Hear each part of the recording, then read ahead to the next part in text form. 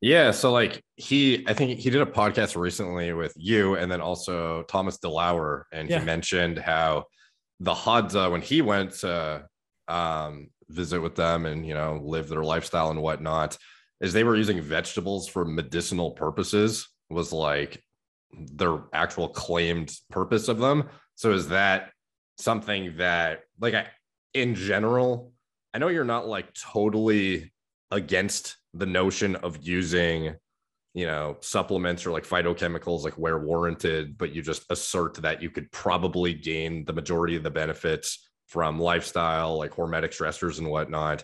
But like when you have the Hadza themselves saying there's like medicinal benefits to vegetables, like where do you see that kind of like intersect? Like how do you go from they're problematic and they're good to like how do you even know how to incorporate it when you're following this like carnivore based diet model?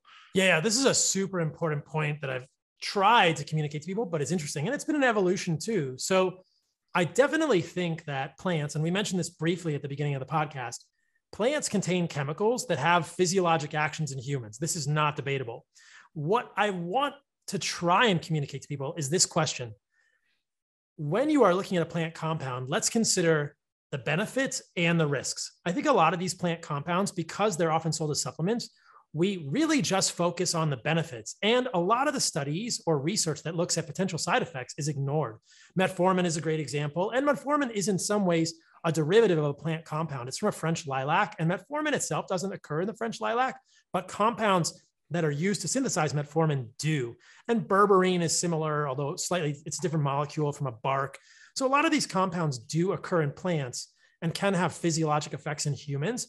But I think it's interesting to look at them and say, okay, should you eat this every day as a food? Is this a food or is it a medicine? Because if you're going to take a plant compound to affect a physiologic reaction in your body, then that's great. But understand that that's going to have a side effect. Like every other pharmaceutical, you're going to get at a pharmacy, whether it's metoprolol, rosuvastatin, simvastatin, or omeprazole, right? Because within medicine, we always know these drugs have side effects. There's no perfect drug that goes in and only does one thing. Statins, for instance, they don't just affect, HMG-CoA reductase. They do all sorts of things. I mean, there's all sorts. HMG-CoA reductase is such an important part of the mevalonate pathway that it affects so many things in the human body. But, there's so many molecules like this, which have all these disparate effects in the human body. And we have to understand that. So plant compounds, and this is kind of the beginning, was one of the things I thought about at the beginning of this carnivore diet. Like, I think we've got plant compounds a little bit, we've given them too much free reign. We've given a lot of free hall passes to the plant compounds and said,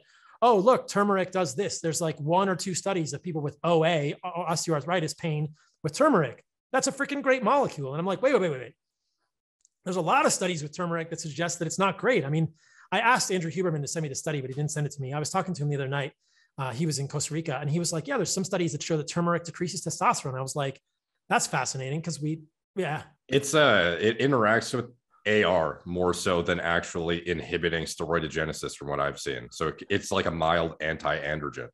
So that's interesting, right? Yeah. And so then we're deepening our understanding of molecules like turmeric, which affects potassium channels. And apparently it looks like it can affect P53 and affect thyroredoxin reductase. And so then we have to look at turmeric, for instance, as a model and say, okay, these are the benefits. These are the side effects. We've mostly forgotten about the plant side effects for us. And then these plant compounds get pushed to the forefront because people are like, oh, you get these people with like polypharmacy of supplements and they're taking sulforaphane and turmeric and, broccoli seed extract, and they're taking, astaxanthin and a million freaking molecules. And nobody's saying like, oh, astaxanthin actually inhibits 5-alpha reductase too, from what I understand. And like, maybe you don't want to combine all these things. And do you really know that you need all those things? Do they make you better? And then as I got deeper down the rabbit hole, I was like, humans can actually do a lot without these plant compounds if we can establish a good foundation of health. And then how do we do that for us? So that was kind of what I was calling into question, like, where is the relative value of these? And with every compound, like, let's have an honest assessment of harms, risks, and net benefit. And then if we're claiming there's a net benefit, let's try and substantiate the fact that net benefit is something that's not redundant or that is actually beneficial for a human.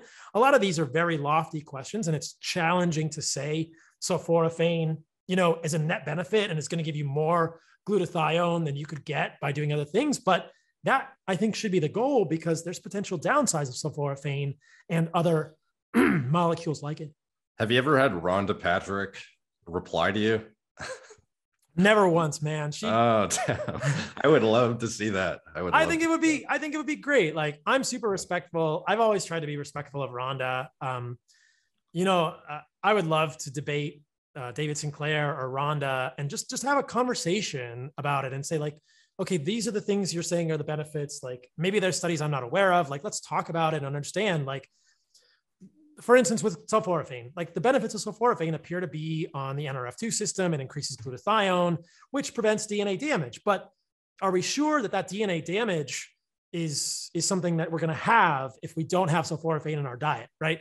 So that's the question, because there's a lot of ways that you can trigger your NRF2 system. And there's other studies on the other side that suggest that, generally antioxidants don't prevent DNA damage for humans, and that the endogenous mechanisms, glutathione, superoxide reductase, yada, yada, yada, are pretty good if you're a healthy human. Now, are you a smoker? Are you exposed to tons of heavy metals? There's all sorts of baseline metabolic health and overall sort of, let's call oxidative reductive balance, inflammatory states for humans. But I'm curious and at least biased to believe that humans can achieve a lot without these plant compounds. And then we might circumvent some of the bad side effects.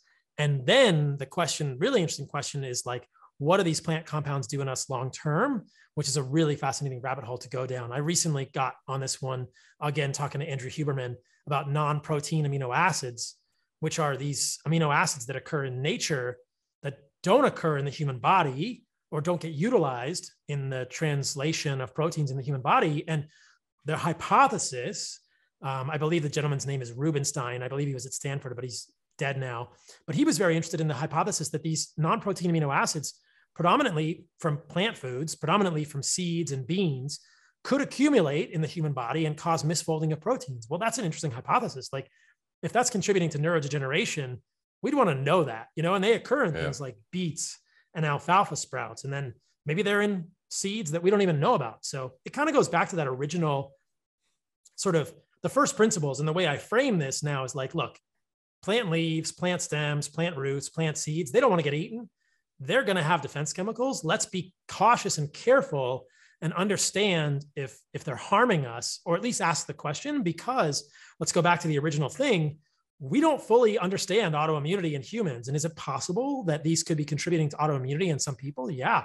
And then you see it happening, at least anecdotally, with stories from the carnivore diet or diets that are elimination type diets. Doesn't even have to be carnivore. It could be autoimmune, paleo, animal based, which is organs, meat, fruit, honey, and raw dairy.